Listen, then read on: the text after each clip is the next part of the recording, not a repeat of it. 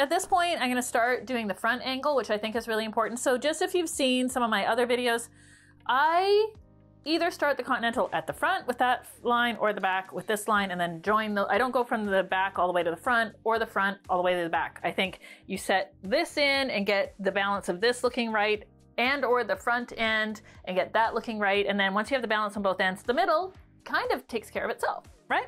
So if you've seen some of my other videos where I say I always start at the front, I think for 5 years I always start at the front, and now sometimes I start at the rear, as long as it's the front or the rear, right? And it's also rear then front or front then rear, not rear all the way up or front all the way back. So now we're ready to go and do this front piece, right? So remember that this line that we have clippered is supposed to mimic the 45-degree layback of her shoulder, right? So 45 equals a 90-degree layback, right? Straight across here. So I want this to look like that 45-degree angle. Again, I'm clipping her face with about a 10 blade, I hope, because I need to clipper her in less than a week and I want a little bit of growth there. So I'm just gonna really clean up this line a little bit for you. Okay, so once I have, this is a crucial, actually, before I get onto that, I'm gonna point out, she is banded, right? So all of this hair is banded and up out of my way, so they don't accidentally cut it off, but I'm still gonna pull it over here. And basically from this midline, you know, I know my spray line is gonna be about here, so I don't really trim any of this hair, okay? Just FYI.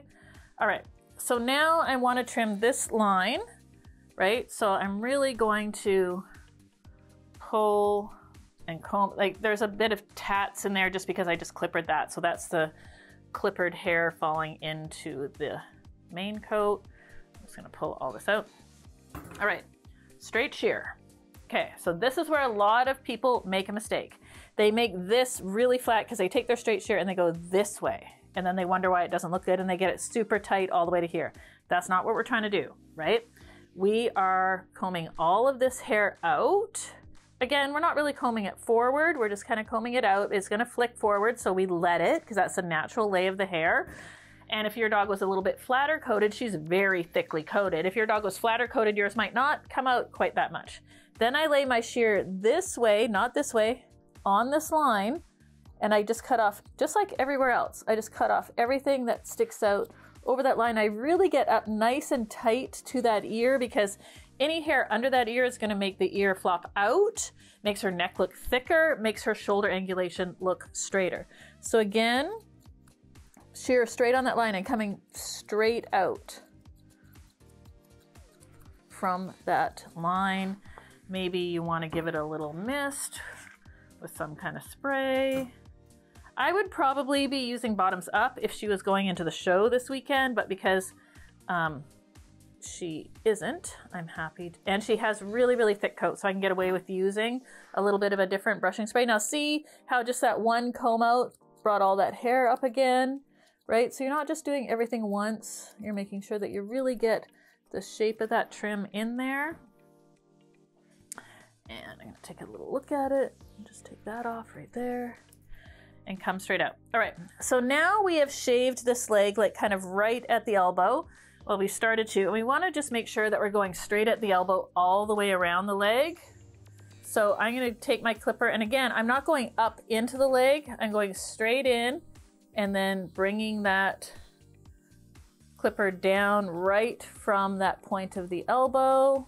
I don't go above the elbow, I don't go below the elbow, and I'm gonna continue this all the way around the leg. I can even just kind of cheat my clippers in between her legs a little bit just to help me. Then once I have that, you can just make sure you get off all those little hairs. And again, here's her elbow. I can just go straight in at the elbow, cheating a little bit with my clippers, making sure that I have all of that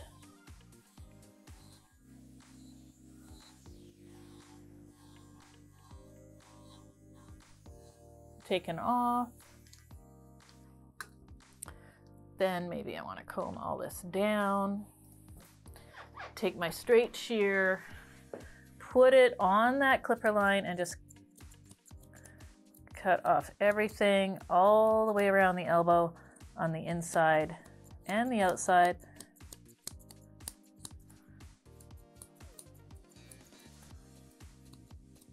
Okay, so there's the top of the leg. So we have this 45-degree angle, we have the top of the leg.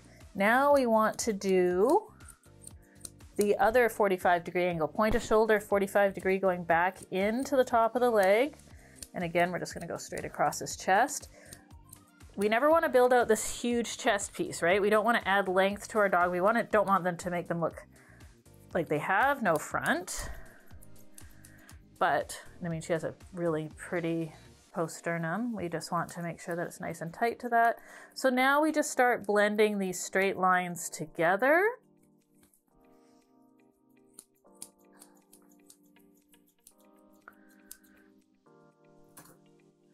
I like to get this excess hair off my table. And now she's leaning a little bit. Don't lean, darling. Good girl. What a good girl. I'm just gonna, this isn't trimming. This is just, you know, training session. Her tail should be up. She's not used to my kind of training as we're trimming, but she's, you know, she's cooperative. She knows what's expected of her. She's having a hard time holding her whole tail up today. Apparently it's exhausting. All right, so again, I'm just gonna kind of, you can see how this elbow hair wants to come out here. So again, just kind of comb it out, hold her head nice and straight. You can see how I'm holding the top of her nose level with the table. I'm not holding it up, I'm not holding it down. Well, I'm trying not to, so top of the nose should be level with the top of the table. She's acting like a princess. Come on, girl, there you go. And then scissors in and just taking off this elbow hair as well.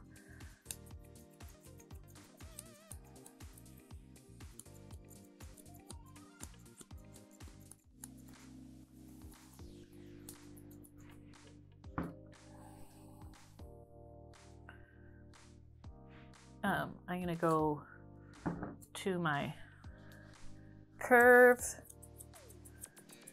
just really help blending this in. I don't want it to look very square right through here. I want it to be nice and curved.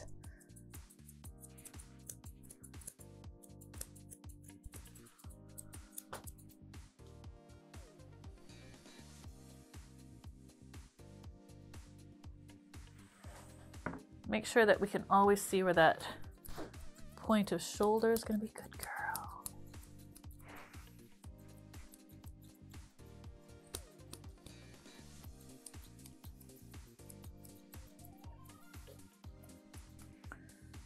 All right, so now we have like this line, which is our 45-degree angle.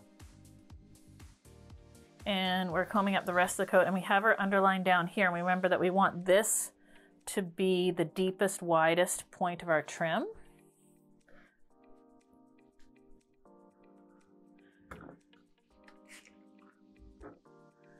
I'm just gonna keep wrapping around from this angle with my straight shears. I'm not pointing them in, I'm keeping them nice and flat to the coat. And I just keep going around. And once I hit this midline, then I start to slightly taper it in. I don't want the trim to be too square right at this bottom line. You notice the whole time that I'm trying to make sure that our nose is nice and level with the tabletop.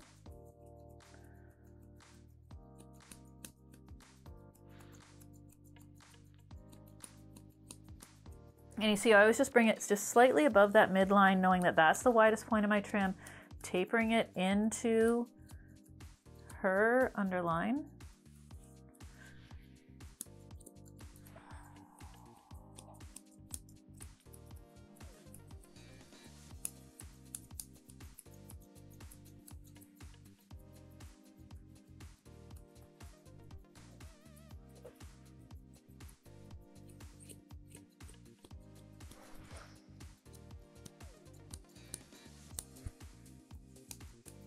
Making sure that I have it nice and tight at the top of the leg here. And it's coming out. Again, I need a little touch up with my clipper right at the top. And again, I'm going straight in, so that I'm not migrating my trim up that 1/8 of an inch that ends up to be an inch.